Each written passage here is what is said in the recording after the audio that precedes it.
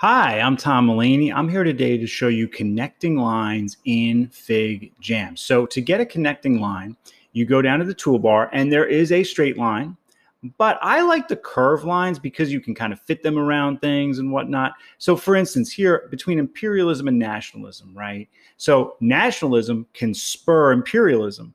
But at the same time, there's like a different relationship between the two because those who are victims of imperialism can have enhanced nationalism because of it, right? So let's show two different relationships there. So let's say if I want to say that nationalism spurs imperialism, I start my line here and I put it to go there. Now, that's not super clear, but I can do some things to clear it up. One, I can drop that down a little bit. And the other thing is I can play and make whatever color I choose as the lines, and I can change the thickness. So I can go thin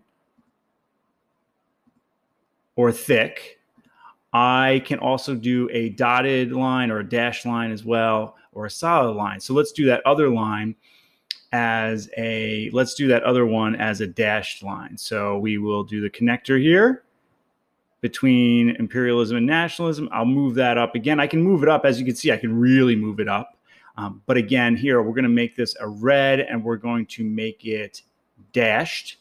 And the other thing is at each end, I can play with what I want. If I don't want an arrow there, no arrow. Here, if I want to change this to be more of a point, I can do that. I have all those options at my disposal.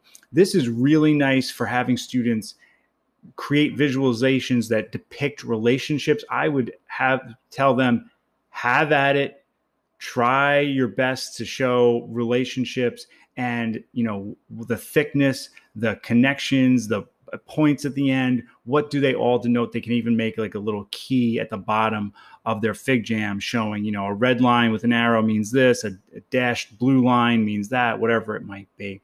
I really think that these connectors are a nice tool for giving students choice and letting them think through what really is happening in relationships and connections. If you have any questions about this, please comment below or tweet me at Tom E. Mulaney. Please like, share, and subscribe. Thank you so much for watching.